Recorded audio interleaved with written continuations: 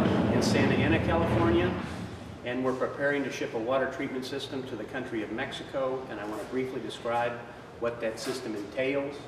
It includes both nanofiltration and reverse osmosis. It begins, or the source of the water is surface water, basically a lake.